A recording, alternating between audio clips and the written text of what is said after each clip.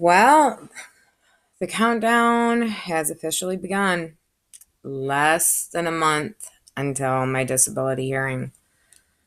Um, in a way, I almost can't believe that it's that close to being here.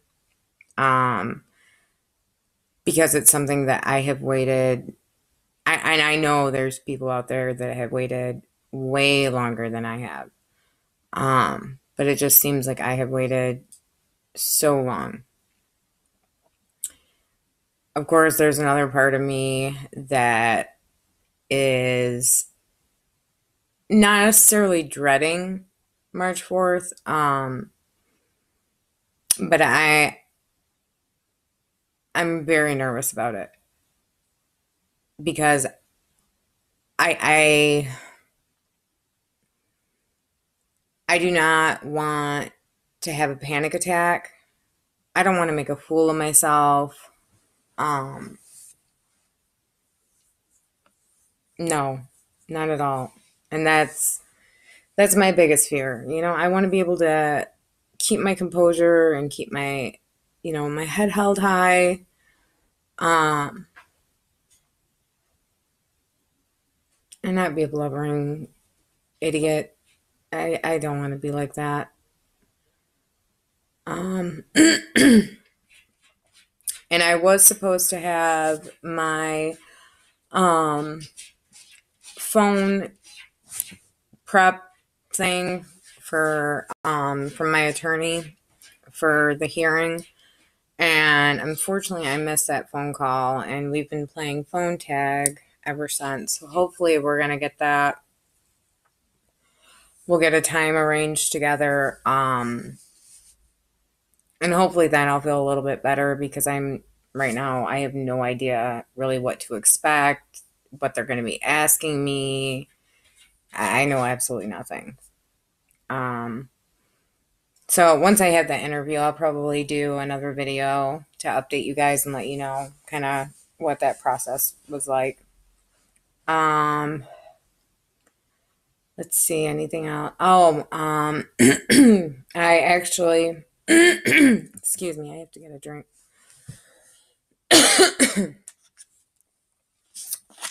Hold on.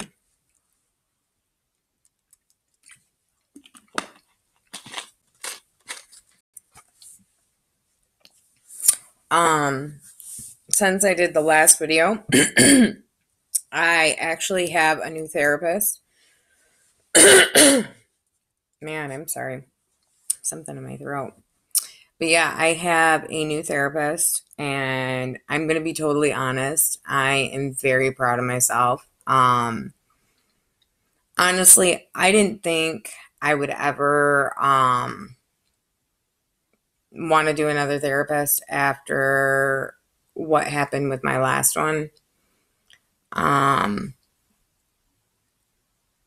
because like I've said in previous videos, I mean, that was very, very hurtful. And, I never really got closure on it, but I got a phone call. I'm trying to think of what day it was last week. Might have been last Thursday.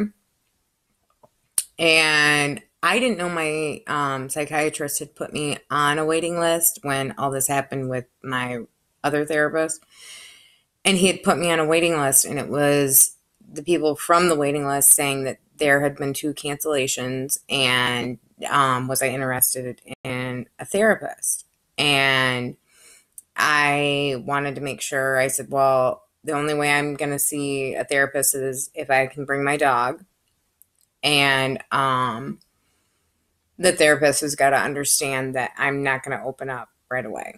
And they set me up with a therapist. Her name is Cora. Excuse me. Her name is Cora. And one of the first things that I said to her when I met her, I said, you do realize I'm not going to trust you, right? And she looked right at me and said, you don't have to. You don't have to be here.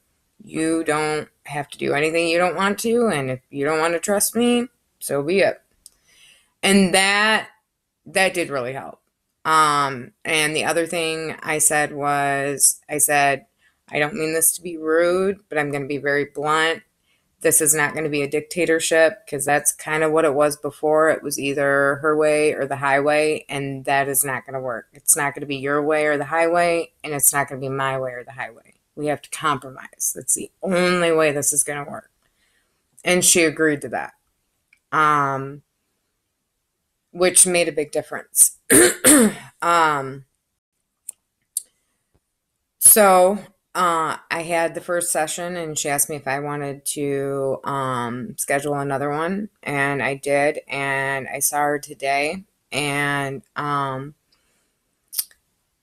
turns out my insurance has like unlimited coverage on therapy sessions, so she's going to be seeing me twice a week. So fingers crossed this helps. I'm really hoping it helps. Because I know I need a therapist. Definitely need a therapist.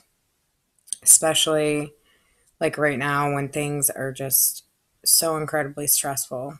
Because, again, apartment's still not done. Come to find out, don't get to have a meeting with the management. And probably not going to get a credit on my account.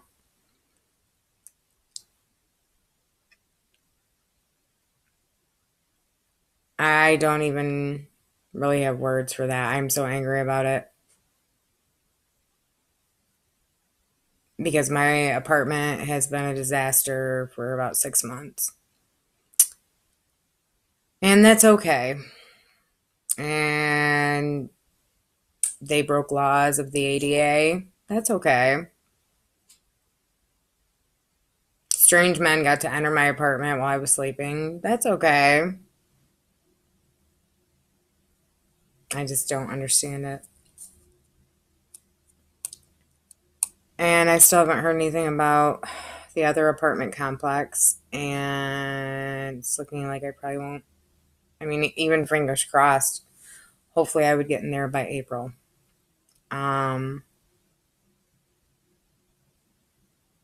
I was really, really hoping it was going to be before then, and I don't even know if it's going to be April.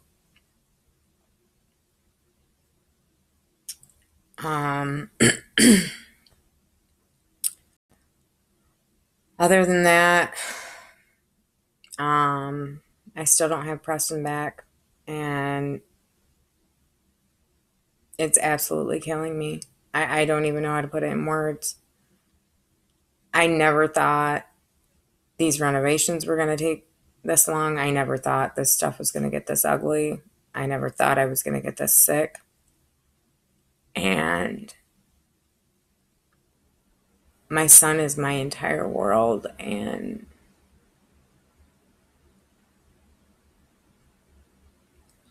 I just need him back.